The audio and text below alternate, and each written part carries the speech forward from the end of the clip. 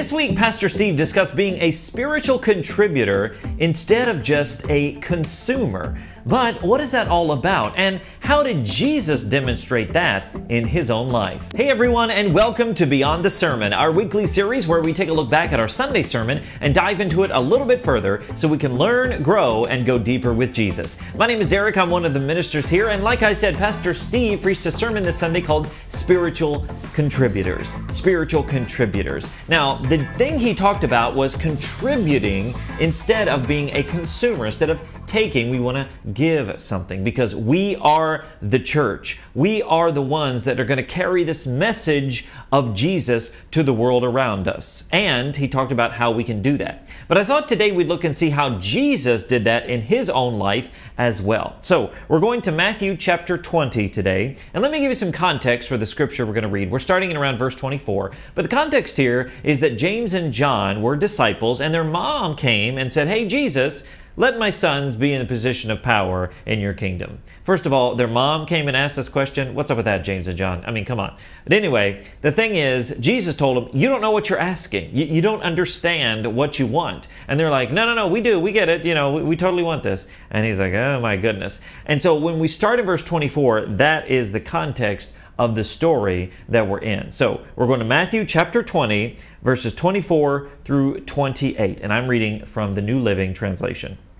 Verse 24 says this: "When the 10 other disciples heard what James and John had asked, they were indignant." So the other disciples are like, "What are you doing? James and Double J, what's going on here? How dare you ask this question?" They probably actually were upset they didn't ask it first. But anyway, that's not in the text, so we can't prove that. Verse 25. "But Jesus called them all together and said, 'You know that the rulers in this world lord it over their people, and officials flaunt their authority over those under them.'" So he's starting to compare here. Now he says this, verse 26. "But among you it will be different. Whoever wants to be a leader among you must be a servant. And whoever wants to be first among you must become your slave." And then Jesus says this: "For even the Son of Man came not to be served, but to serve others, and to give his life as a ransom for many."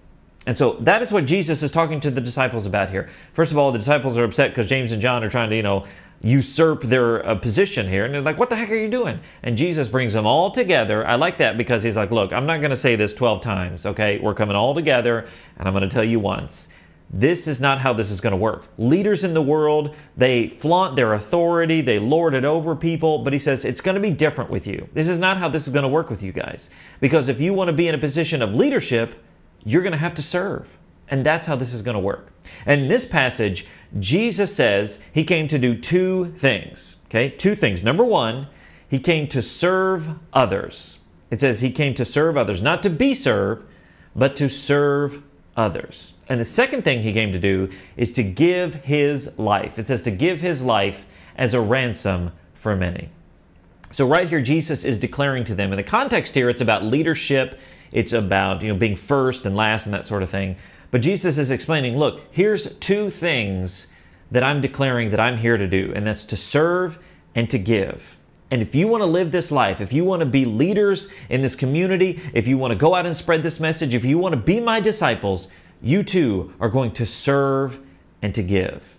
So often we make it so difficult. It's kind of that love God and love people. It's very simple in the idea of what to do, but then to live that out, that's the difficult part. You see, serving is more than just working at a food pantry.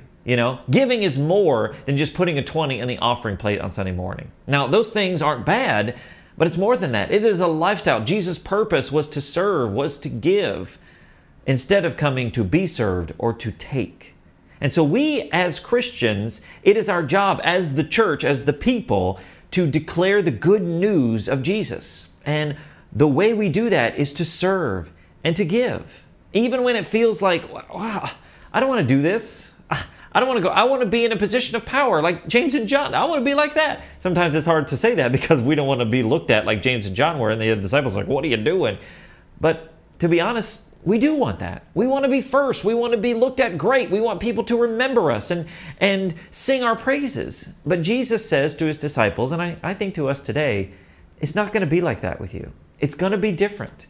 Yeah, sure, you're going to have a leadership position, but that leadership position means you're going to serve. Yeah, sure, you're going to be able to teach and help and do all those things because of your faith, but that means you're going to give. And Jesus' example to us is He came to serve others and to give His life. That is how we contribute to the kingdom of God.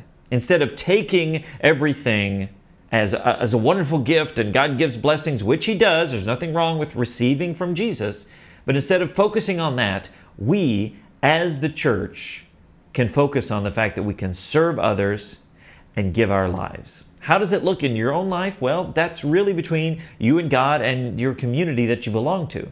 But how you serve and how you give is how we work out in our daily lives. But the main thing to remember is today, I need to serve others and I need to give of myself, give my life. And sure, Jesus came and He made the ultimate sacrifice, but here He wasn't talking about necessarily giving His life on the cross. Now, you might say, yes, He was. He was talking about giving His life as a ransom. Of course He was talking about giving His life on the cross.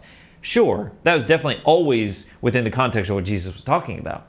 But Jesus came to give Himself on the cross and to give Himself to heal, to provide hope, to speak life into people. And that's the way that we can give our lives as well. So let's remember today to serve others and to give of ourselves just as Jesus did in His own life. Hey, if you like this and you'd like to hear the entire sermon called Spiritual Contributors, well, just visit southportheights.church/media. There you'll find this sermon along with all of our other sermons as well. Just visit southportheights.church/media. And if you like this and you'd like to go deeper in other sermons, as well as going deeper in worship songs and all kinds of other great stuff, well, make sure to subscribe to the YouTube channel and like our Facebook page so you don't miss out on any of our other great online content. Thanks so much for watching. My name is Derek, and I look forward to the next time we can join together and go beyond the sermon.